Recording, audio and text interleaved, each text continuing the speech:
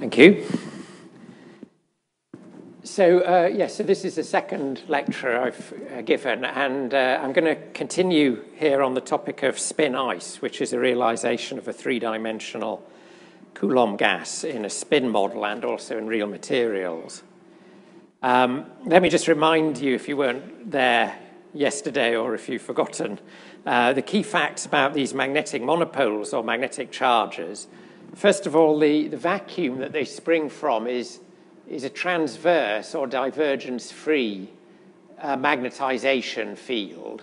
So closed loops of spins that are kind of soup of closed loops of spins with overall disorder, but strong correlations.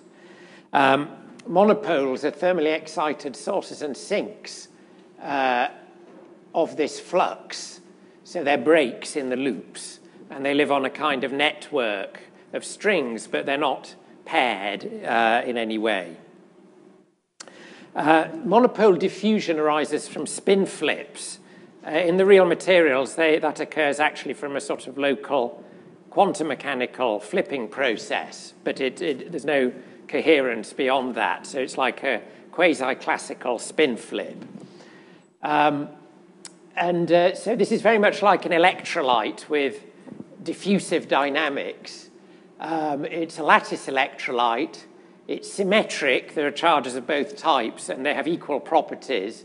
Apart from the charge, of course, is opposite. It's overall neutral. There's no overall charge imbalance. And it's in the grand canonical ensemble, so the charges are thermally excited from the vacuum. The charge number isn't fixed. But the chemical potential is a material parameter which is fixed. When a current of monopoles flows in response to, say, an applied field, it magnetizes the system locally and costs entropy. So it spreads out it pulls out these strings, and it costs entropy. And that's an important caveat. And this is a thermodynamic equation of motion for the monopoles. So the current is the rate of change of magnetization. It's a polarization current because no monopoles pass through the boundaries of the system. And it's proportional to the field minus this term in the magnetization, which ensures equilibrium is reached. So M goes to chi times H at equilibrium. So I wanted to continue asking some of the questions asked yesterday, in particular, what kind of new insights do we get? And I'll hopefully illustrate some of these today.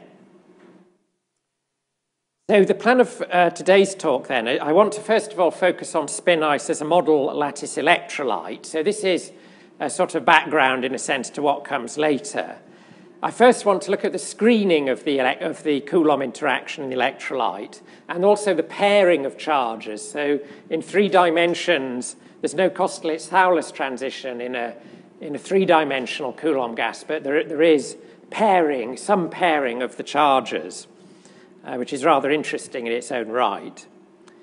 I want to show how, just look at the linear response of the system and show how that agrees with experiments on spin ice materials.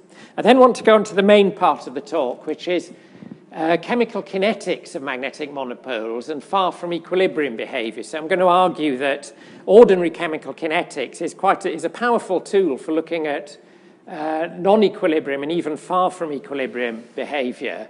And so if you can map a complex system onto chemical kinetics, which is actually what we do here, then you've got a way of addressing this far from equilibrium behavior. And I'll then consider spin ice as a model system for charge generation kinetics, and I'll give other examples of that in nature. And the particular example I'll be interested in here is what's called the Wien effect of electrochemistry, and famously analysed by Onsager, so I like to call it Onsager's Wien effect, and show how this is an effect, a very non-linear and non-equilibrium effect, a pure consequence of the Coulomb interaction, and an example of how chemical kinetics is strongly modified in the presence of a long-range interaction, giving some universal results. I'll show how that works for spin ice, And then I'll finish off with showing how we can use that to understand experiments on nonlinear and far from equilibrium magnetic response in spin ice materials. Then I'll draw some conclusions. So just on the first topic then, the electrolyte. So as long as the magnetization of the system is 0 on some reasonable length scale, we can expect spin ice to behave as a model lattice electrolyte. It's a symmetric one, it's overall neutral, and you can think of it in the grand canonical ensemble. And it's a lattice electrolyte, but to a first approximation, we can model it as a continuum electrolyte with a hardcore repulsion to remove the Coulomb singularities. And that, of course, is given by the lattice constant in the lattice electrolyte. Physically speaking, it's like what electrochemists call a weak electrolyte, which is a partly dissociated electrolyte. So an example of that is water. So water dissociates into ions. In water itself, the concentration of these ions is exceptionally small, as I'm sure you all know, but very important. In a general weak electrolyte, this concentration might actually be large. So weak is not a statement about the density of charges. It's a statement that the dissociation is incomplete. So let me give you a little bit of background on electrolytes for those who are unfamiliar or may have forgotten this sort of old stuff. So the first important thing about electrolytes is screening, and of course the famous Debye-Huckel theory of 1923, very beautiful theory by Debye and Huckel. And so the basic idea is rather than solve the very complex sort of many-body problem, they focus on a single ion, let's say a positive one, and regard it as surrounded by a smeared-out ionic cloud. And they have a finite ionic radius so that the potential is kind of cut off at the boundary of the ion. And then they consider the Poisson-Boltzmann equation. So they write down the Poisson equation with a Boltzmann factor to describe the charge distribution. They linearize it, and then they're able to solve the properties, thermodynamic properties of the electrolyte self-consistently.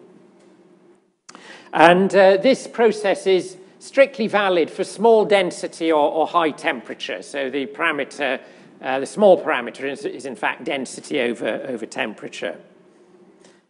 And then just on this picture here, the potential, of course, dies away something like that. It's the famous screened Coulomb potential going as e to the minus kappa r, where kappa is the inverse Debye length. So that's kappa to the minus 1 is a Debye length. And of course, this was the first time in physics that this famous potential was introduced. However, there's an important caveat on Debye-Huckel theory, which is the issue of pairing in electrolytes. So Bjerrum in 1926 sort of put his finger on the basic physics of what's going on here, so not long after Debye and Huckel. The point is that you can form Coulombically bound pairs in the system. So, and it turns out that not all the charges are free. So there's a dissociation of Coulombically bound pairs. Now, Bjerrum analysed this approximately by considering a radius around an ion, which is the so-called Bjerrum length. And this is a length scale that comes from equating the thermal energy, kT, with the Coulomb energy. So if an ion gets further away from another one with this length, from this length scale, then this length scale, it becomes free. It's liberated by thermal agitation. This is so-called Bjerrum length. And if a negative ion approaches the positive one and falls within this length scale, it will essentially fall towards the positive ion and stick to it, to a first approximation. In fact, you can do a very simple back-of-the-envelope calculation, which was done by Foss in 1934, just a simple statistical mechanical calculation of the ion pair distribution function. In fact, it's bimodal. So the first peak is due to Bjerrum dipoles, these things, and that's the Bjerrum length. And the second peak is due to free charges as assumed in Debye-Hückel theory. In fact, the trough in between these peaks doesn't go to zero. If it did, this would be strictly a separate chemical species. But Bjerrum approximated this trough as going to zero and treated these as a separate chemical species with chemical equilibria to the free charges, which is an approximation, but a very useful one in practical sense. The whole story is much more complicated than that. So there are higher order couplings leading eventually to phase separation and strong correlations. And this was worked out only relatively recently by Fisher and one member of the audience. So how this relates to spin ice is shown here. So in spin ice, because it's analogous to water ice, you need to think of a process whereby the vacuum, in a sense, the water molecules, produce a pair of charges which then dissociate. So the initial production of charge from the vacuum can be shown like that. So you produce an exciton, in a sense, or a Bjerrum pair. These then dissociate. So they overcome the Coulomb potential to do this. So this distance here, which is more than half of that energy. So this energy is more than half of that energy because of the Coulomb interaction, is the free monopole chemical potential, which in spin ice materials is essentially a material parameter. And then the screening lowers this energy and actually pulls more charges out of the vacuum. So the charge density rises a bit further than just as would be given by the pure chemical potential. And so this is the Debye-Hückel screening. And there's an effective chemical potential, effective energy scale, which is this one here, which is the one that dominates the properties of the system and controls the density. And you can work this out with Debye-Hückel theory and calculate the density and so on. It's straightforward to apply Debye-Hückel theory to the spin ice system, and you can calculate the specific heat. And this is a calculation has no fitting parameters because we already know the chemical potential from the mapping of the spin Hamiltonian to the spin ice model, to the monopole model. And so this shows theory versus experiment, and you can see it works pretty well. The point or experimental specific heat for a spin ice material. I won't go into the fine details of this is an experimental issue, but you'll see there's a little bit of a discrepancy up here.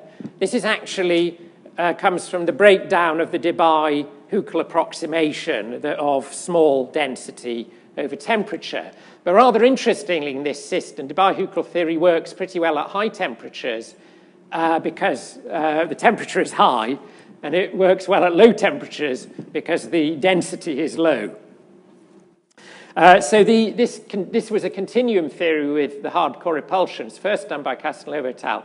But we've recently extended that to include double charge monopoles, which is the only way that you can fit the data at high over the whole temperature range.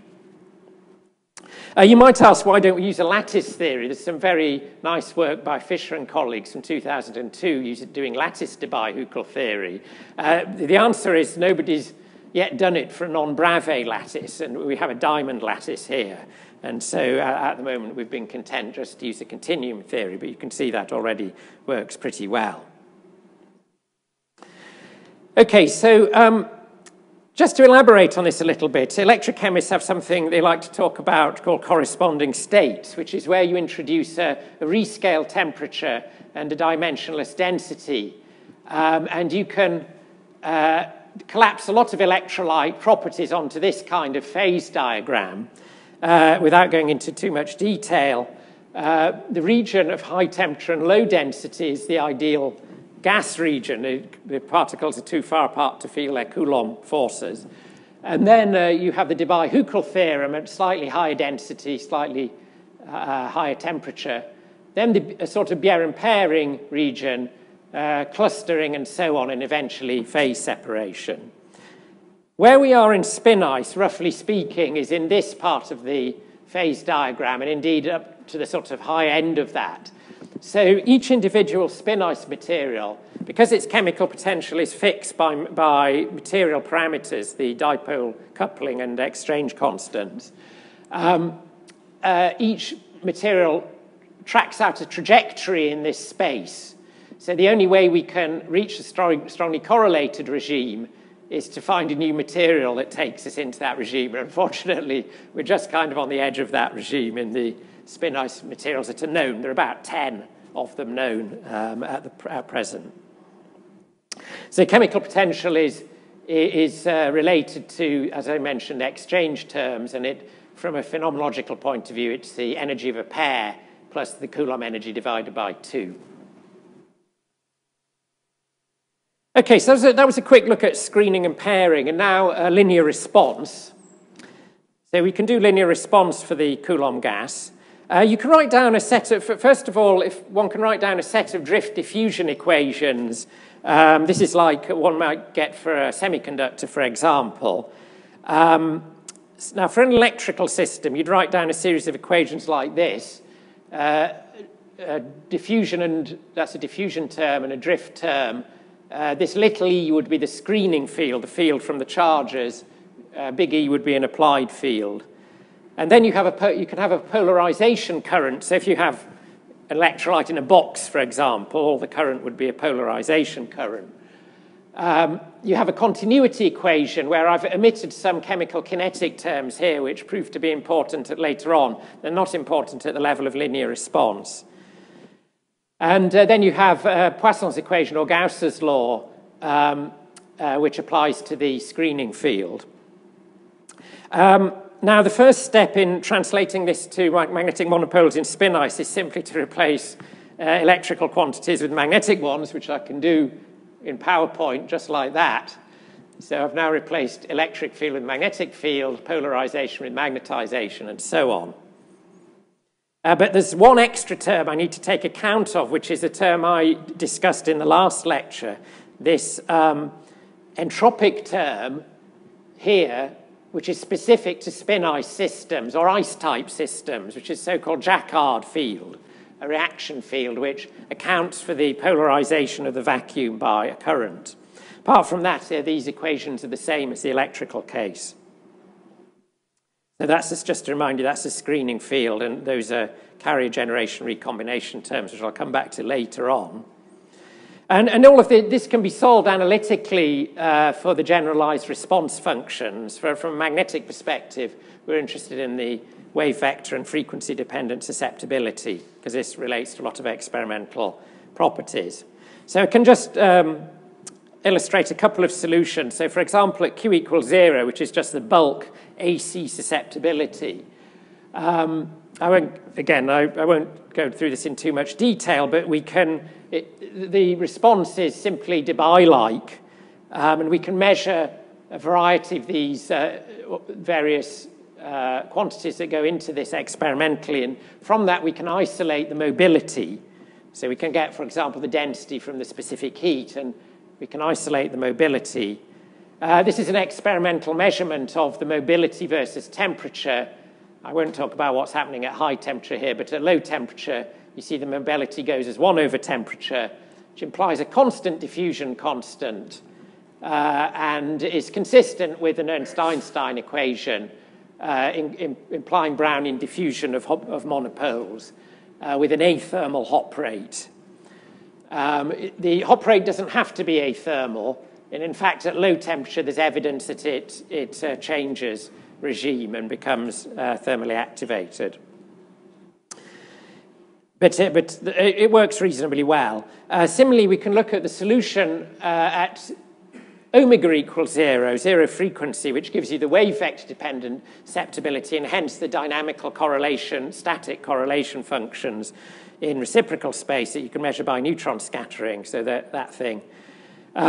This is the solution you can see there's so this is basically a statement of these pinch points here.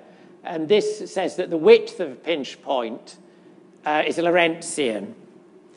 So going across the width there is a Lorentzian, and the width of the Lorentzian is the Debye length. So you can measure the Debye length in that way. That's the experimental data, and you can fit it to the theoretical expectation. It works reasonably well. There are some issues down at low temperature. Actually, this as you can see, actually, if you carefully compare that with that, doesn't entirely work well. In fact, it can be improved by a Poisson-Boltzmann approach, which retains some nonlinear terms that are omitted in the linearized susceptibility there. Okay, but the point I want to make by all of that is basically that the system, spin ice system, is pretty well defined as a lattice electrolyte. The one major caveat being the addition of this reaction field term, this Jacquard field, which is this extra property that occurs in water ice as well. So I now want to go on to the main part of my talk, which is to talk about chemical kinetics and far from equilibrium behavior.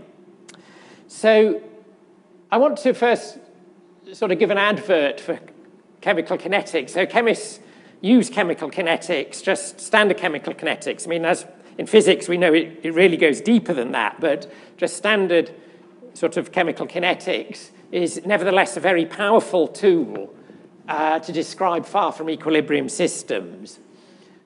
So this was first understood by Lotka in 1909, who wrote down a simple reaction scheme, a so-called autocatalytic reaction, which eventually produces a steady state. And you can very simply, using textbook physical chemistry, write down the kinetic equations for that scheme. And you discover that it approaches steady state. So the density, for example, of this substance A, whatever that might be, approaches steady state in an oscillatory way. So rather than approaching exponentially to the steady state, it oscillates. And this was the start of, as many of you will know, of a sort of industry that discovered complicated, far from equilibrium behavior in chemical systems. Possibly the most famous example in experiment is the Belousov-Zhabotinsky reaction, where you get these complicated spatial and temporal patterns. So the thing oscillates for a very long time, both in space and time, before it thinks about approaching equilibrium. And this can be pretty much understood using standard chemical kinetics, just a very complicated chemical kinetic scheme with feedback loops and that sort of thing. So, and it's quite remarkable, I think, that something as simple as chemical kinetics can understand all of that. I mean, you need drift diffusion terms, obviously, to get the spatial variations here. So later on, I'm going to show how a kind of emergent chemical kinetics can describe far from equilibrium behavior in a magnet, which is spin ice, which is quite surprising. And I'm going to show this plot in particular. So this is actually the density of monopoles as a function of time after you apply a field. And the blue line is spin ice. You can see that it starts here, and it goes up, and then it comes back down again to a much lower value. It's not actually zero. So there's, again, a non-monotonic approach to equilibrium in that case. I'll explain where that comes from a bit later on. So it's also worth thinking in this context of spin ice as a model system for charge generation kinetics. So I want to make some sort of broad brushstroke analogies with a whole raft of other systems from elsewhere in physics and science in general. So let me do that for a few minutes before going back to the chemical kinetics. So this you can think of as a universal equation, because we've got a vacuum producing a pair of charges. That has many applications. So, as we've already seen, it occurs in water, arguably the most important chemical reaction there is as far as the process of life are concerned.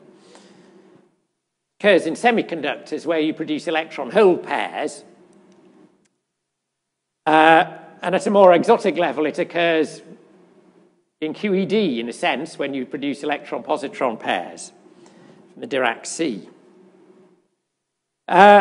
Single law of physics is involved here, which is the Coulomb interaction. And there's a vacuum. And in general, in all these cases, the physics of the Coulomb law is going to be conditioned by the vacuum in some way. So in a rather trivial way in water, you have the relative permittivity of water. So water is quite polarizable, as you probably know. You can rub a pen and attract a stream of water. Similarly, you have the concept of effective mass in semiconductors. And at a much more serious level, you have vacuum polarization and Lamb shift and all that sort of thing in QED. One way of probing these sort of processes is to apply a field. So one could apply an electric field to that. And what's going to happen is, let's say you have a pair of charges produced from the vacuum, then the field is going to give a tendency to drag them apart. And this field-assisted dissociation occurs in a variety of scenarios. So in electrochemistry, it's called the so-called second Wien effect. And there's a beautiful paper by Onsag, which I'll return to later, where you actually produce charges from the vacuum by applying electric field. You can imagine ripping apart a hydrogen atom with an electric field, and a famous calculation by Oppenheimer himself in 1928 did exactly that. You need a really big electric field. Similarly, the so-called Schwinger mechanism of production of electron-positron pairs. At a more practical level, you can imagine field emission, where you eject electrons from a metal surface, and they interact with their own image charges. And the so-called Fowler-Nordheim mechanism there. And in solid-state physics, you can actually apply electric fields to solids and ionize them, giving rise to increases in conduction, so by the so-called Poole-Frenkel effect. So all of these involve Coulombic unbinding in a sense. And because they all involve the same broad physics, there are some universalities come out, and this is related to the similarity of the processes as well as the algebraic nature of the Coulomb interaction.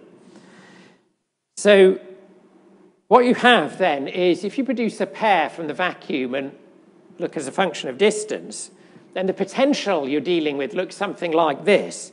So the flat part there, or the sloping part there, is the potential coming from the field, and it adds to the Coulomb potential that binds the charges together. So you get a peak.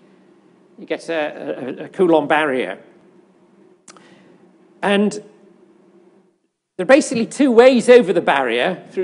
You can go over the top, classically, and you can do a simple, again, back-of-the-envelope calculation if you have an attempt rate with a Boltzmann factor, trying to get over this barrier. The barrier becomes lower the stronger the field you apply, and it's a very simple calculation. And you can work out a rough approximation to all these effects, where the current goes as the exponential of the square root of field divided by temperature. And this characteristic form is a property of the Coulomb interaction. For example, if you put in a different interaction, a different algebraic interaction, you'd get a different exponent there. So this is, in a sense, a transformation of the Coulomb law. The second way of getting through the barrier is quantum mechanically tunneling it. That's what happens in Fowler-Nordheim tunneling and in the Schwinger mechanism. And in both cases, you get something like the current going as the exponential of an energy scale divided by the field, which comes out of simple quantum mechanics. These are approximate expressions, but the universality of them is largely related to the universality of the algebraic nature of the Coulomb law. So they're characteristics of the Coulomb law. So here I'm going to, in what remains of the talk about how all this applies to magnetic monopoles in spin ice. So I'm going to argue that it provides a model system to study such charge generation, partly because we have a detailed theory, classical theory, of both the Coulomb law and the vacuum in this case. And also we have experimental methods to isolate the pair unbinding, which I'll show later on. So I'm now going to talk about this in detail, how it works in spin ice, by talking about Onsaga's Wien effect in spin ice. So Onsaga's Wien effect is an electrochemical phenomenon that we're going to translate into magnetic monopole language for spin ice. So this is really chemical kinetics meeting long-range interactions, and there was a very beautiful paper by Onsager in 1934, a typical work of genius by Onsager. He solved a very difficult electrodiffusion problem, for which he even had to invent some new mathematics. He was undeterred in that. The problem he basically was interested in was if you have molecules dissociating to these Berum pairs and then dissociating further to free charges, and you apply an electric field, what happens? Now, this experimentally, it was found there was an increase in charge density, and quite a striking increase, which then caused an increase in conductivity and a breakdown of Ohm's law, breakdown of the linear conduction law. So there's a field increase of dissociation rate constant, and Onsager saw it as as a diffusion problem in the combined electric and Coulomb fields. So this is a three-dimensional potential surface of the Coulomb field of pairs. So he regarded it as a two-body problem of pairs diffusing in the Coulomb potential and the external field. And remarkably, it's a two-body diffusion problem, a difficult problem to solve. Remarkably, he solved it essentially exactly. And his solution, which I won't go into in detail because it's rather complex, but this is the result of it, he discovered that the only thing that happens is that the dissociation rate constant of these pairs, and actually, before anybody asks, the approximate nature of the Berum pair is not important for Onsager's solution. It's just a way of thinking about it.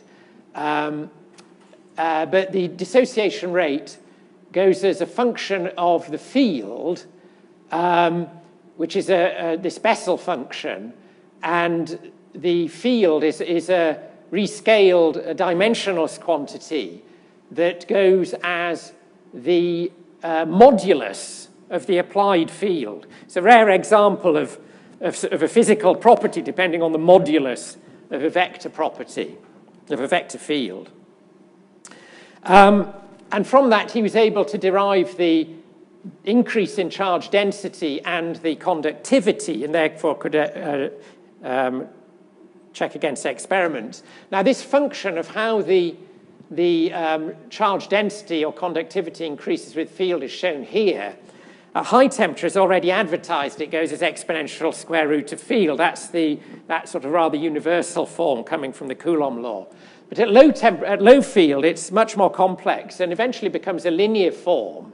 And this is what intrigued Onsager so much, because that appears to be contrary to ordinary statistical mechanics expanding around equilibrium states, where you'd expect a quadratic increase.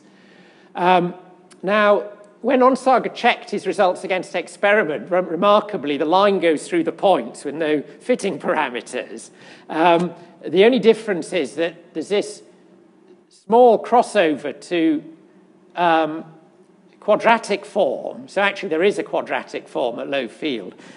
Onsager returned to the problem in 30 years later and solved that as well, and that comes from the screening. So, not surprisingly, so the screening eventually restores ordinary expectations of statistical mechanics, but the screening cloud is basically blown away by the applied field, and then the system, you basically have a two-body problem where charges that are created try and escape each other through diffusion, and this is where Onsager's original solution applies.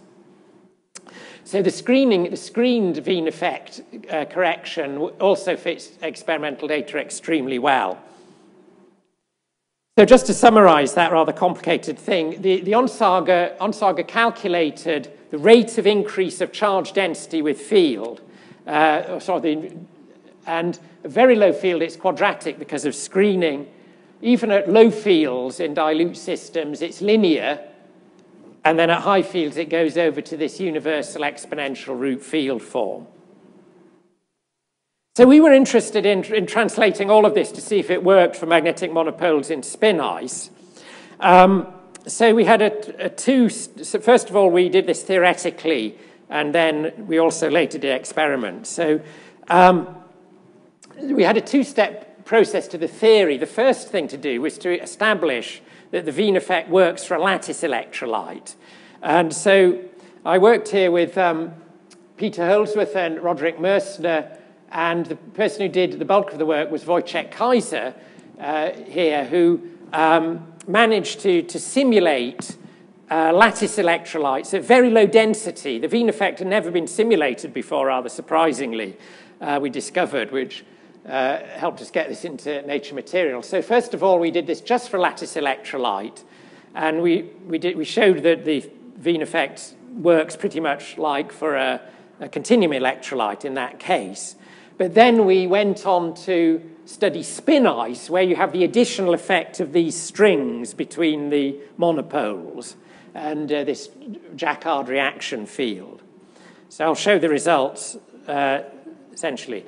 So this is what you get. This is from a simulation. This is log of time. This is the density. This is log of time after you apply an electric field. So you have the system sitting at equilibrium, not many charges in the system, small number to make screening as small as possible.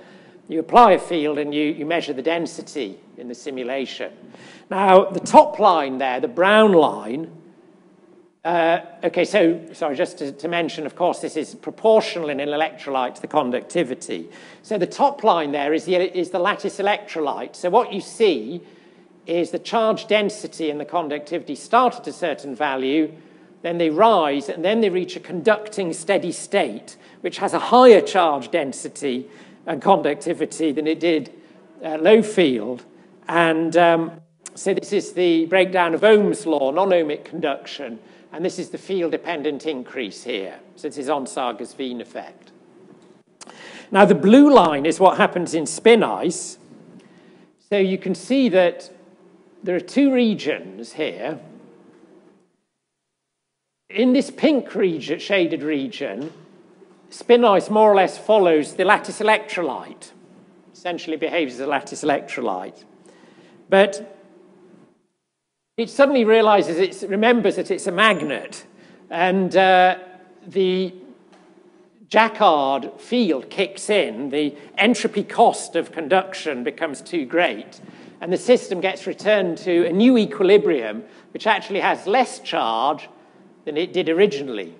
So rather remarkably in spin ice, the Wien effect manifests itself as an increase to a kind of pseudo-steady state that really doesn't last very long. It only lasts for 1 decade of time there. And then the density falls to a much lower value than it started off with. So it's a non-monotonic approach to equilibrium.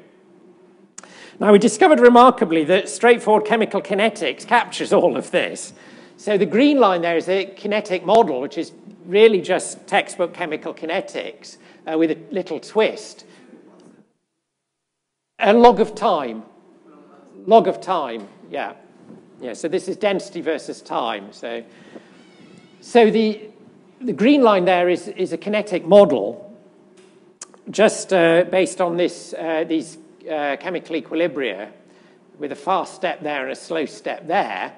And essentially all one has to do is write down the kinetic equation, Onsaga's kinetic equation for the Wien effect for the slow step, and combine that with Rishkin's conductivity equation for spin ice, which, just to remind you, is the conductivity of an electrolyte supplemented by this Jacquard field. It's really as simple as that.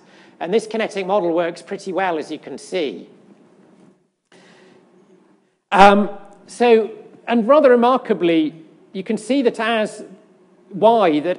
just referring to this chemical kinetic model, if the magnetization is small, you can see that the system just behaves like an electrolyte. So the monopole gas becomes an ideal Coulomb gas in the classical empty vacuum at small magnetization or short times.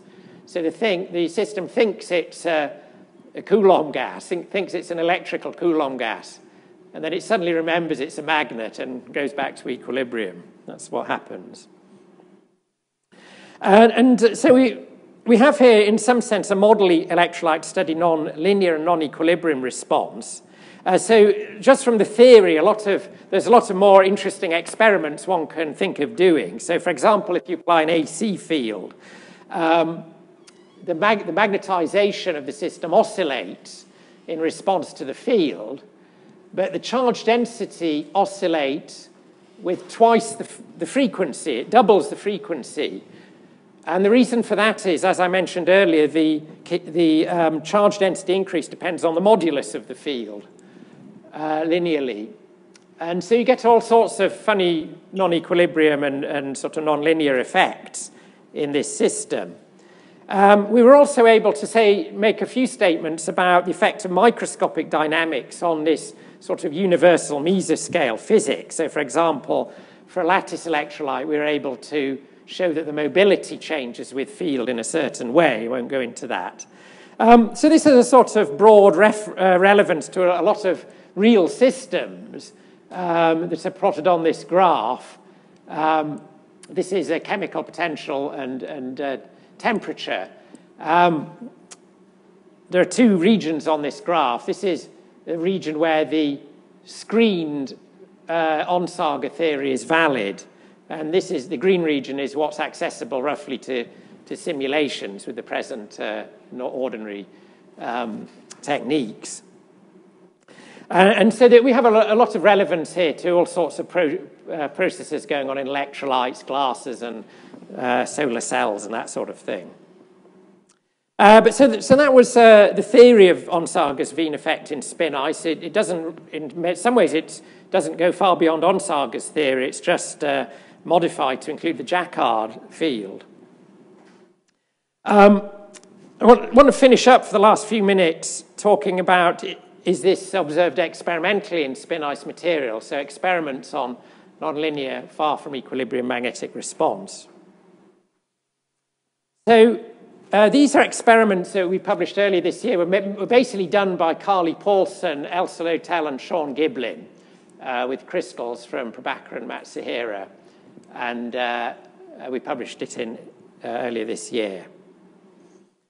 So experimentally, we have to deal with a number of rather complex problems. So at the temperatures we're interested in, which are very low temperatures, less than half a Kelvin, the relaxation becomes very slow because monopoles disappear exponentially. There are not many monopoles in the system. But our chemical kinetic approach to the theory means that the system doesn't have to be at equilibrium. We can use a non-equilibrium starting point. So we actually have a special technique, which I won't go into, to quench the temperature. And we create an excess of pairs at this low temperature. Now, there are things in spin ice called non-contractible pairs. They're actually pairs that recombine very slowly. This was shown theoretically by Castelnuovo et al. And it's rather simple because basically there's a type of pair you can draw that if you flip a spin in between them, it creates double charge monopoles rather than annihilating the monopole. So they have to annihilate by going around a loop. And hence they last longer. So we can take advantage of this by creating a pair population at very low temperatures. So what we do experimentally is after a thermal quench, we drop the temperature very quickly down to about 50 millikelvin. We apply a field very quickly, magnetic field. We measure the magnetic current versus field. We take the slope, and that gives us one data point. And then we reheat and repeat. It's a very arduous experiment. We keep on going till we've got millions of data points. So this is the initial current density versus time. So we're basically taking the slopes of these curves. So these are the guys who did the experiment, and there's some of their equipment. So this, I'll just show you the results. This is a current versus field plot at 65 millikelvin. So this is the monopole current versus the initial monopole current versus the applied field. And the red line there is the exponential root field form that is so characteristic of the Coulomb interaction. You can see that if you do a free fit to a power law, you get an exponent of a half rather nicely. So this is the case where we've created an excess of pairs and bound them with a field. So this is a confirmation of the Coulomb force between magnetic monopoles, and personally this was at the end of a very long process for me, because we thought up this method a long time ago, and the first couple of times we tried it, it didn't work all that well, but this time it really worked. So at somewhat higher temperatures, there's a transition to a kinetic regime where the principles of Onsaga's Wien effect can be tested. So this is the log of the conductivity versus field at different temperatures. You can see the conductivity going up as a function of temperature because there are more monopoles coming into the system. They're thermally activated. And at low field, it's a flat line, so it's ohmic conduction.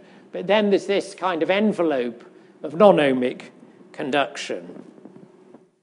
And we can fit the Onsaga function in this region using the monopole charge as a fitting parameter. We know in theory what the monopole charge is. This is just a game to see if we can measure it. And also a conductivity parameter.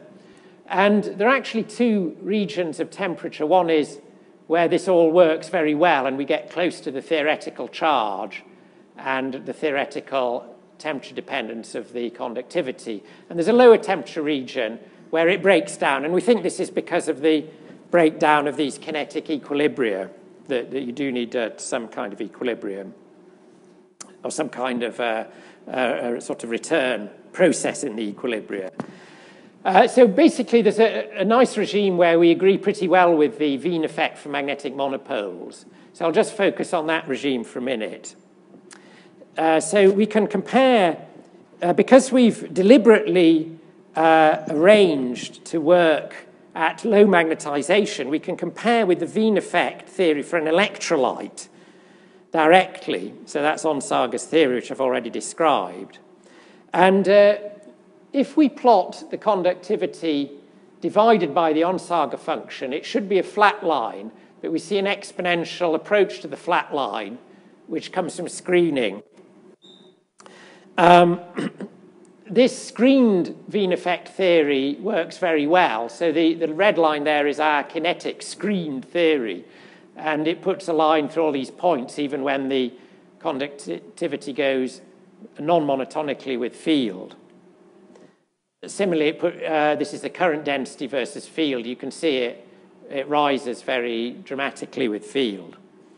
And finally, we can even vary the initial concentrations because we're starting out of equilibrium. So we can choose a concentration, and the kinetic theory again puts a line through the points.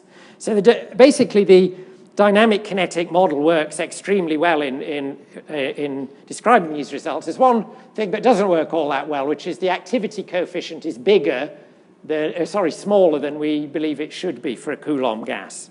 And we don't really understand that at the moment, but there's some non-ideality coming in that creates that problem. Okay, so let me now draw some conclusions. First of all, we've got a magnetic electrolyte with Coulomb interactions and the associated chemical kinetics and some of the non-equilibrium effects that go with that. So it's allowed us to study Onsaga's Wien effect, which is a nonlinear, non-equilibrium effect that can be pictured with chemical kinetics and is a direct consequence of the algebraic nature of the Coulomb field. And we get this non-monotonic approach to equilibrium that is borne out experimentally as well. I want to make a couple of broader points. So first of all, a point about emergence. I'm sure we all agree that emergence is an overused word. People trying to get grants and things like that. But I think we do have a case of an emergent property. So in magnetism, we normally start with, we know the crystal structure, for example. We know what spins there are, and we know the sort of interactions. So from that, we can write down a spin Hamiltonian. And we obviously hope that we can describe all properties with that. For example, we might want to try describing the far from equilibrium response of a magnetic system with that. But the problem is, when you look at this very ugly Hamiltonian, it's essentially impossible, almost impossible, to go from there to there. And there's no hint as to why you get this funny response. Even to simulate it would be extremely difficult going from there to there. So what we do instead is we have this mapping to the ice model. We have this transformation of the Hamiltonian then to the magnetic monopole model. Finally, we justify the emergent chemical kinetics and Onsaga's Wien effect. And finally, we're able to put a line through the points and understand the non-far from equilibrium response. And when you look at this Hamiltonian, there's really no clue that this kind of Coulombic response is going to appear in this Hamiltonian, and that, in a sense, is what we mean by emergence. I believe the only way you can get from there to there is to go through this mapping to a monopole system and then a quasi-chemical system. So, in a more sort of light-hearted sense, you might ask the question, how much progress have we made since the days of Maxwell? Well, Maxwell himself, actually, there's a line in his book, if we assume the distribution of imaginary substance, which we've called magnetic matter, the potential will be identical with that due to the actual magnetization of every element of the magnet. So he's saying you can use a concept of imaginary matter to model magnetism through the concept of effective magnetic charge. Now, you can pretty much do this for any magnet, of course, so there's nothing new there. But the difference with spin ice is that this magnetic charge has quantized charge and it has quantized energy. So it behaves much more like real matter than Maxwell would have imagined at that point. And so this is the picture that you warned against thinking of in textbooks when they cover this, but actually it does occur here. And finally, since we're on Maxwell, something about universality. Maxwell starts his treatise with a long discussion of the magnetic Coulomb law and how pole strength can be measured in the same units as electric charge, and what that means and what pitfalls you may go into as a result of getting too excited about that. Nowadays, we tend to forget that magnetic properties can be measured in electrical units, but it's interesting here to put our measurements back into electrical units. And so we can do that. So we can measure the current in nanoamps and the field in volts per centimeter. And just to emphasize the universality of the Coulomb interaction in this regard, here I've plotted experimental data for field emission from a tungsten filament where the electron escapes its image charge. You get this straight line against root field. And the lower picture is spin ice at 50 millikelvin, where magnetic monopoles unbind in a similar fashion. And again, the straight line against root field is a property of the long-range Coulomb interaction in both cases. So on that strange note, I'll thank you for your attention.